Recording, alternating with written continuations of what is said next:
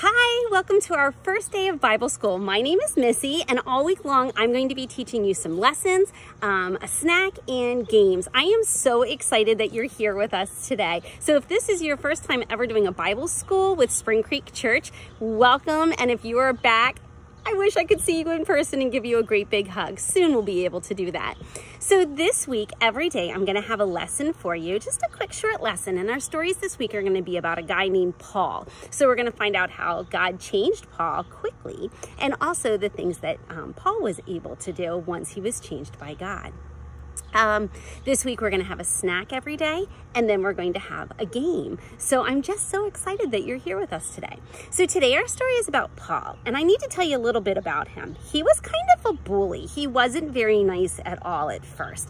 He would hurt people if they said that they believed in Jesus, and that's not very nice. And he didn't believe what they were saying. Well, one day he was walking down the street, this street that was going to the city called Damascus. So sometimes you might hear people say about Paul and the road to Damascus. Well, it's just a city. So he was on his way there, and all of a sudden there was this really bright light. And he was like, whoa, what is that light? And he falls to the ground, and he hears this loud voice that says, "Why are you trying to hurt me?" And he was like, whoa, who is that? And this voice said, "I am Jesus. I am the one that you are trying to hurt."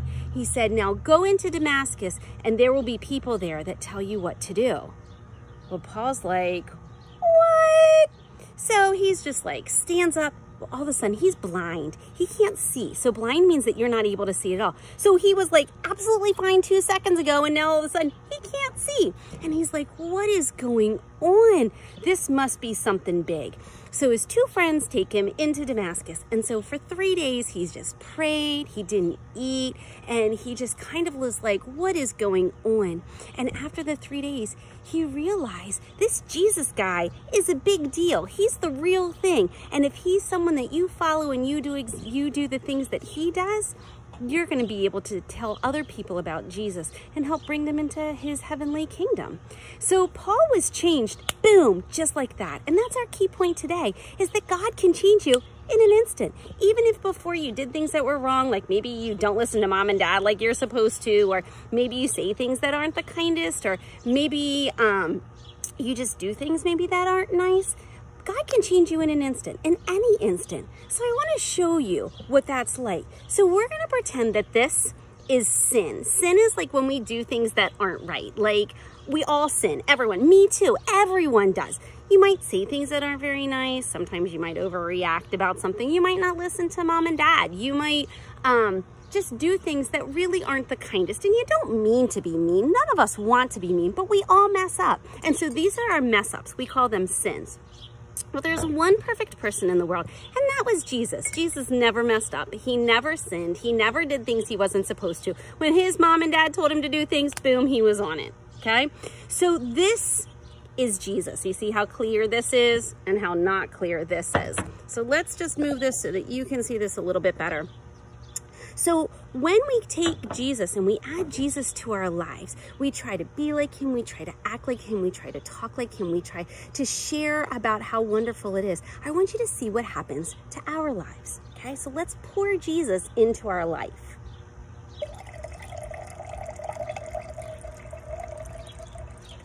What do you notice is happening? Do you see how it's going away? How it's not like it used to be. Those things are coming out. Now, we're all going to have times that we mess up. That's why it's still a little bit blue. We're going to have times that we mess up. But when we add Jesus to our life, we can take those mess outs out if we keep following how he wants us to be. You see how it's turning clear? Because we poured Jesus into our life, and God can change us. Jesus can change us in an instant. So that's what our story is about today. That when we do kind things, when we talk the kind ways, when we follow mom and dad, God can change us in an instant. We just have to let him into our hearts. So in a few seconds, we're going to do our snack, and then we're going to learn about our game. I'm so excited you're here with us today. Let's say a prayer before we go, okay? So you can fold your hands together, you can close your eyes and bow your head. Dear God, thank you for this day. Thank you for our friend that is listening with us today. Thank you for all the blessings. You are awesome and amazing. And God, please help us to open our hearts to you so that you can change us in an instant to be more like you. In Jesus' name we pray. Amen. See you soon for our snack. Hi, so we're ready to start our snack for today. So earlier in our lesson, we learned about change and changing things and how Paul was changed. So today we're going to take some simple ingredients, some oats, some peanut butter, some M&Ms, and some honey.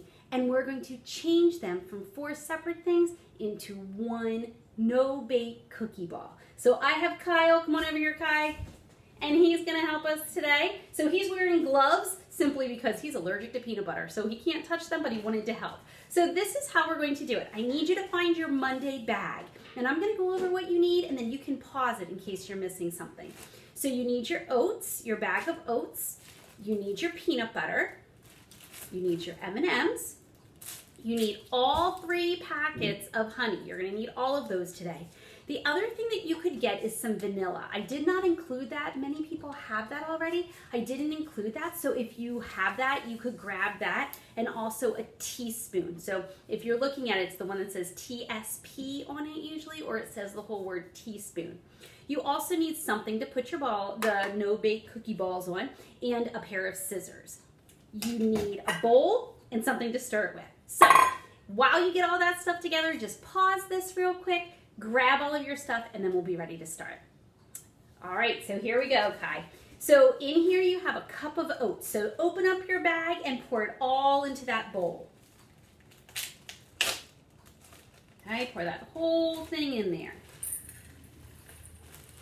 All right, you can just put that to the side. So the next thing you're gonna need is your peanut butter. So you need to take those scissors and you're gonna just cut off the corner. So just take your scissors, it doesn't need to be a big hole, just cut the corner. And then once you've done that, you're gonna run your fingers along the sides and you're gonna push it all down to the corner so you can put all of your peanut butter in here. Try to get out as much as you can. Do you want me to do this part since it's the peanut butter? Okay, so I'm gonna do this part. Push it all in there. It likes to kind of scooch around. So push it all in there. Keep pushing it till it's all in there. And then you can just take your fingers and you just kind of like pinch it and keep pushing it down. The more peanut butter you have, the better it's gonna taste. So just push it all in there. Squeeze it till it's all out. Alrighty, and you can put that one to the side.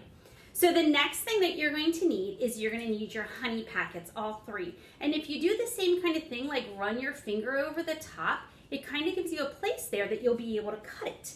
So I'm going to cut the top off, and while I cut the top off, Kyle, you can go ahead and you can pour that in. And you want to do the same thing like you did with the peanut butter, where you run your fingers over it. So put 1 packet in, and we're going to put the second packet in. If I'm going too fast, you can just pause this along the way. Ooh, you got all over your gloves. All right, do the next. Should I do the next one, or are you good? I'm good. You got it? All right, squeeze that one in. It doesn't matter. You're gonna get a little sticky. It's honey. Honey's just sticky stuff. Squeeze it down again. Sweet. It's very sweet. You're right, Kai. All right, squeeze that in there, and let's do one more. And then I think maybe we'll throw those gloves out. Okay. Why don't you go throw your gloves away a while? All right, so squeeze that honey down in there. This is looking pretty good so far. I don't know about yours. Mine's looking pretty good. The next thing you can put in is your vanilla. So if you're going to use this, then you just need 1 teaspoon. If you're not going to use it, then just kind of watch me. You don't even need to worry about this part. Just pour it in there. It just gives it a little bit more flavor. And then the last thing you need, Kyle's grabbing another pair of gloves, is you're going to take all of your M&Ms and you're going to put all of your M&Ms in here. All right, so now we have all of our ingredients in. So while Kyle's putting on that glove, we're just going to start to stir. And the easiest way is to kind of like pick up your oats and kind of put it on top so it starts to get a little sticky, okay? And then you can just kind of stir it around. Kyle, you want to do that? So you're going to stir it around till it's all mixed together. Can you see the change that's starting to happen? It's no longer 5 different ingredients. It's all becoming one. All right, how's it going? Keep stirring. And it's okay if you make a mess. You just have to remember to clean it up. All right, do you want a little bit of help there? No. You getting it? Yep.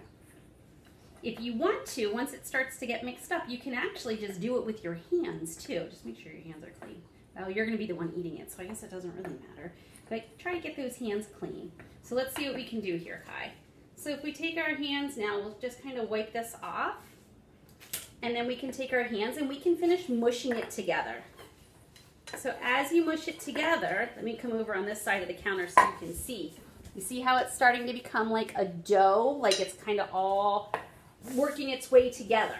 So once you have it all together, get this mush together, pick it up and move it around. Oh, this is looking so yummy. So then just pick off a little bit and you're just gonna squeeze it and you can make it into a ball, just like that. Then you can put that on your plate. You can pick up another piece. Oh, Kyle's cleaning up already. You can pick up another piece, just squeeze it into a ball, and you can put it on there. And you're just gonna go ahead and continue making balls until you run out, and then you can eat some because, well, that's what we have to do with a snack. But also you can put them in your refrigerator and you can keep them. It says you can hold them for up to 2 weeks. I don't think ours are gonna last in the refrigerator for 2 weeks. Well, Kyle's not gonna eat any of these, but the rest of us will. So once you have them all made, then your snack is done. So I hope you enjoy taking those ingredients and changing them into something new. When you're finished with your snack, then you can press play again and you're gonna find out how to play your game. Alrighty, see you in a little bit. Can you go press pause? Alrighty, welcome to our Monday game. So you've had your lesson, you had your snack, and now you're ready for your game.